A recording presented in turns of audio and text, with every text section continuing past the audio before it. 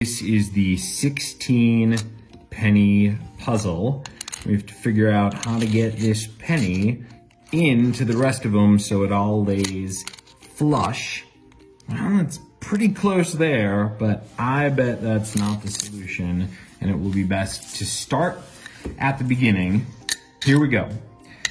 My first thought is to line up the curve, because I think most people would start by lining up the pennies at the bottom, but if we start at the curve, this will give us an advantage. So now we can either fill up the bottom or we could fill up the holes in the curve. I'll try this first. So 6, and I'll do a row of 5, and then a row of 4, but I cannot even do a row of 5. Well, no, maybe I can. Let's see. Let's go in. Oh, look, it's so close. All right, we'll say that goes in. So row of 5. Now, well, this could be a very easy puzzle.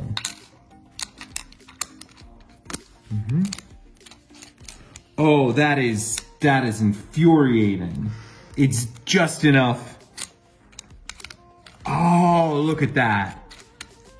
Come on. Is this? No. Okay. Okay, so we did the 6 here. I did the top. Now I'm gonna do a line at that side. I'm gonna really do the border. Well, what if I start, okay, 4 here, 4 here. Okay. All right. Oh, no. Okay, it's covering it with my wrist. Wait, is that 1, 2, 3, 4? Yeah, no, that's 15. Okay, so if it won't be 4 there, now let's try maybe a checkerboard thing. So we'll try doing 4, and then we'll do 3, because this way we can get them very close to each other. And now we can do another row of 4. It's 4, no. Let's see. I know if we do this, this is the closest that pennies can be together. This formation here, it cannot go any closer together. So maybe we just have to see where we can move the 7 penny group to. I guess that's the place we can go to. Because here, there is absolutely no space between those pennies. So if we can put more in, this should be good. We just have to fill the pennies in one at a time. So now, even if this isn't the exact right position on the board, it would just be rotating this, because these pennies they're perfectly touching each other. That's the thing, when you have perfect circles, then you can do this formation of 7 of them, flower petal-like. So there, these are all perfectly lined up. There's no space between any of them. Now we'll rotate them all this way. All right, you can see this is all perfectly flush still. This piece here. All right, so these are all perfectly flush, but that's not really helping here. No, because this would, nope. Oh, that's, what, you just gotta jam them in. Okay, let's think. What other, okay, here's what we'll do. I'm gonna, so 6 fit in the top.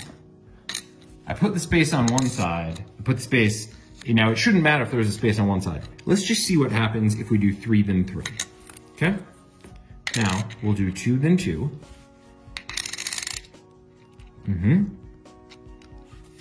Okay. That's all that wasted space though. Unless,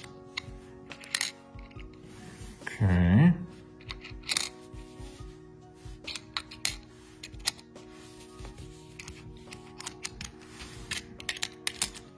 Nope. All right, well, oh, wait. Okay, 5.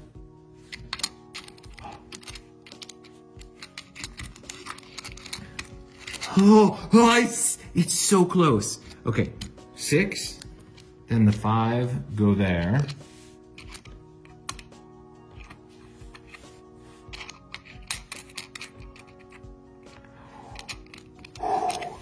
Do I want 1 in the corner, 2, or do I want 2 in the corner?